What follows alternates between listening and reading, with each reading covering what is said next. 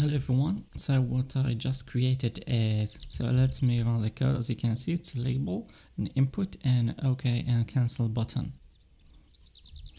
This is creating the window, created the event and value for reading it, and also a condition to check. If I press the cancel button, and also I did this one, sg.winClose, this is the X button for closing the window, and when we press on it, we close the window.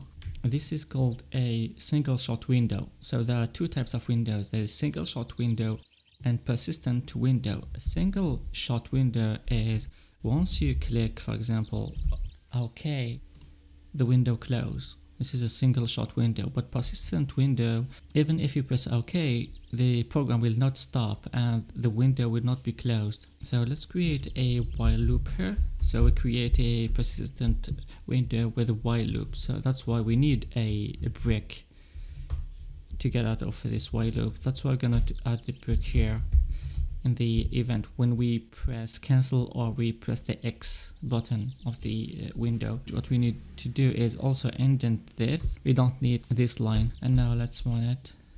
Let's write and click on OK. As you can see, we get the result here, the output, but the program isn't closed yet, so I can write more. The program isn't closed yet. It's until we press cancel or the X button to end the program. Okay, in the input element, there is a parameter called enable event, and by default it's false, so let's make it true. The result is that it will print any modification inside this input element. Let's run our code. If I write P, as you can see, the P is printed. If I continue writing, as you can see, each progress, each letter I write it will be printed. Okay, let's add another text here, or input here. Let's clear it. And let's add the key output. And now what I want to do is I will print in this text anything that I write inside this entry. And to do that, we're going to do an else if statement to check else if event. If the event is equal to OK, I can also check if it's not empty. And values input.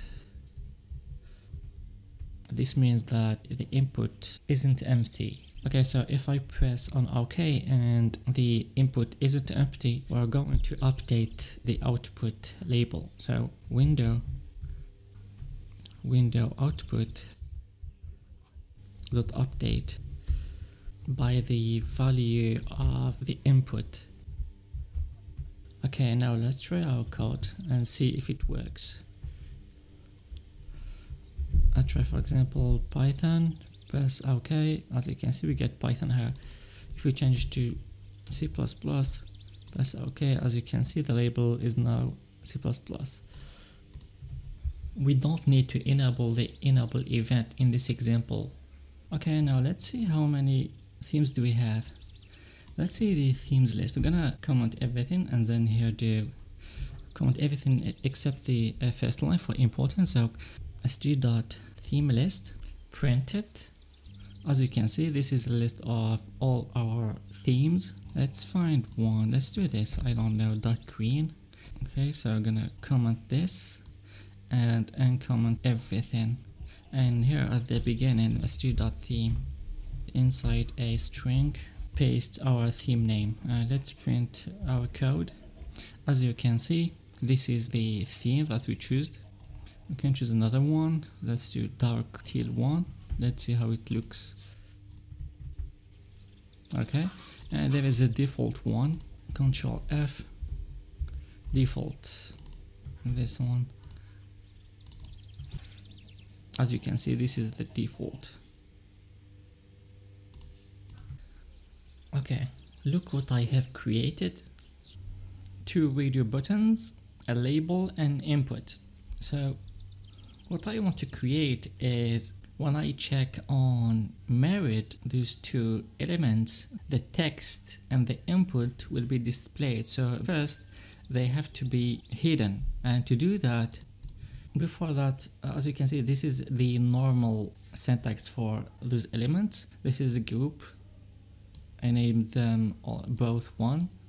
I added a key and also added enable events. If you remember, any change you make, it will track it. The same thing to the other radio. So also here that I added a text, which is children name as you saw. I also added to it a keyword.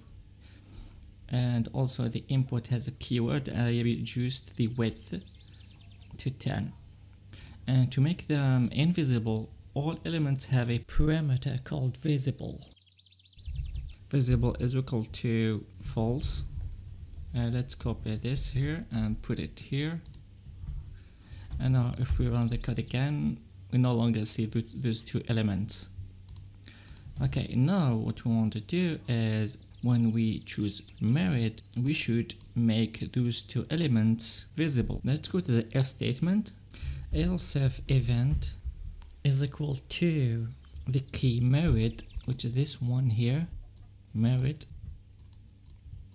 We're going to update those two elements. So window, this key, which is children name, dot update. Let's set the visibility, visible is equal to true. I'm gonna copy this and paste it, and let's change the key. Now if we run our code, if I press single, nothing happens. If I press unmarried, the two elements will be appeared. If I click on 2 and press on OK, we get children is 2. And that's how we display elements based on event.